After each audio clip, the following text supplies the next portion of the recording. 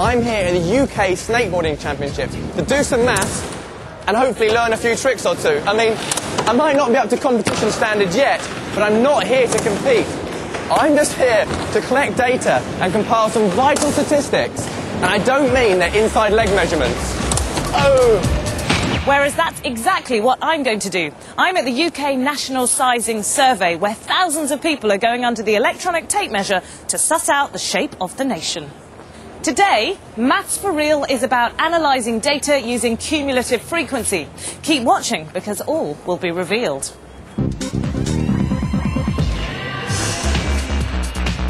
These guys are using lots of maths without even realising it. I went along to meet Rick Lowe, one of Britain's highest flying snakeboarders. Now, Rick, you're here to compete in the UK Snakeboarding Championship. I've been out there, so I know it's tough, but sort of how tough a competition is it going to be? It's going to be really hard, really hard, especially because of all the international guys that have come. I've seen them out there do a few tricks. How exactly do they score points? Basically, you know, obviously the more difficult the manoeuvre is, the more points you get. How are you going to do today? I'd like to come in the top, probably, maybe the top quarter. And while Rick's off doing flips, spins, grabs and grinds, I'm here to take a closer look at the competition scores. And for that, I'll be using cumulative frequency to see if Rick makes it into that all-important top quarter. It's time to get my hands on the numbers, after the last of the competitors bites the dust. 56 people competed, so the scores on the boards look like this. The number of people who scored from 1 to 15 is 2. 6 people scored from 16 to 30. 19 people scored from 31 to 45, and so on and so on. But this programme is about cumulative frequency, which means I need to add another column to my table. Cumulative frequency is like the running total. You add up the frequencies as you go along and you get the total so far. Here, the cumulative frequency is 2. Next, it's 2 plus 6, which is 8. Next, it's 2 plus 6 plus 19, which is 27. 48, 55 and 56. You can check you've done your sums right, because the number here, the final cumulative frequency, should be the same as the total number of competitors, 56. If it's not, you've done your sums wrong somewhere. And to find out if Rick is in the top half, or even the top quarter, I'm going to start by drawing a cumulative frequency graph. There's a few things you need to remember. Cumulative frequency is always plotted on the vertical axis. And the other variable, in this case the score, goes along the horizontal axis. Next, plot the highest score in each class interval against its corresponding cumulative frequency. Join the points and you end up with a nice smooth curve. But there's more. Over to Katie for some statistical analysis. This is Jamie's cumulative frequency graph. Now, 3 of the things you'll be asked to estimate from a graph like this are the median, the lower quartile, and the upper quartile. The median is the middle value of your data. In this example, it's the score which half of the competitors exceed and half don't reach. To estimate it from the graph, first find the total number of values in your data. That's the highest value the curve reaches up the vertical axis. If I read back to the vertical axis, that's 56. Next, find the position of the middle value. Strictly speaking, you do that by using this formula, where n is the total number of values. In this example, n is 56, plus 1 gives 57, divided by 2, which is 28.5. The median is the 28.5th value. When you're handling lots of data, it's reasonable to approximate, and a good approximation is to not bother with the +1 bit. Simply divide 56 by 2, which is 28. To estimate the median from the graph, travel across from 28 until you reach the curve, and then down to the horizontal axis, and the median is 46. Next, the lower quartile. This is the value which is 1/4 of the way into the data. To find the exact position of the lower quartile, you can use this formula. 56 plus 1, 57, divided by 4 is 14.25. Again, you might decide that it's sensible to approximate. Drop the plus 1 and simply divide 56 by 4, which gives 14. To find the lower quartile, travel across from 14 until you reach the curve, and then down to the horizontal axis. The lower quartile is 36. Finally, the upper quartile. The upper quartile is 3/4 of the way into the data. Its exact position is found using this formula. 3/4 of 57 is 42.75. Or, to keep things simple, you can approximate by finding 3/4 of 56, which is 42. To find the upper quartile, read across from 42 on the vertical axis, and then down, so the upper quartile is 55.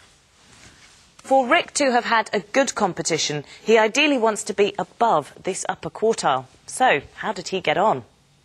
Actually, he was way above the upper quartile with the day's top score. 2001 UK champion is Rick Lowe.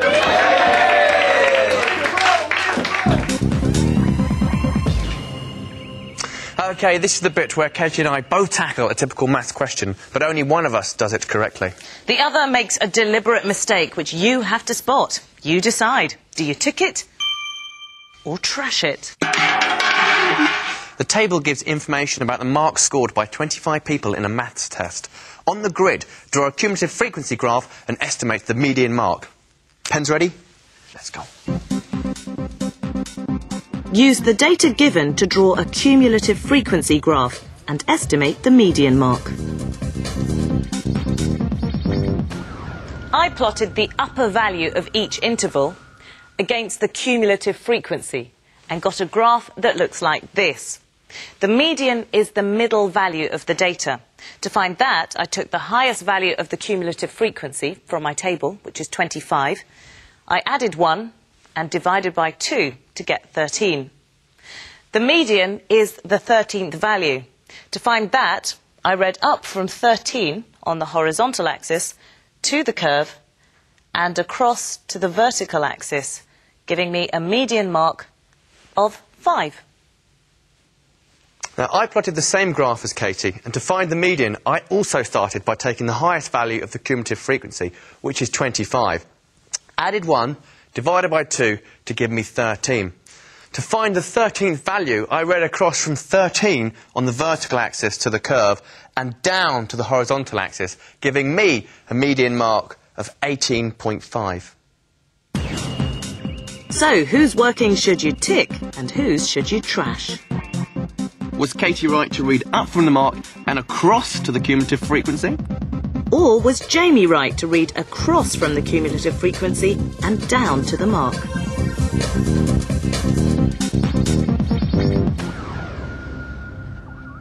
OK, it was me who made the mistake. I got the first bit right. The median is the 13th value, but I read that value off the wrong axis. I was asked to find the median mark, so I should have read my answer from this axis.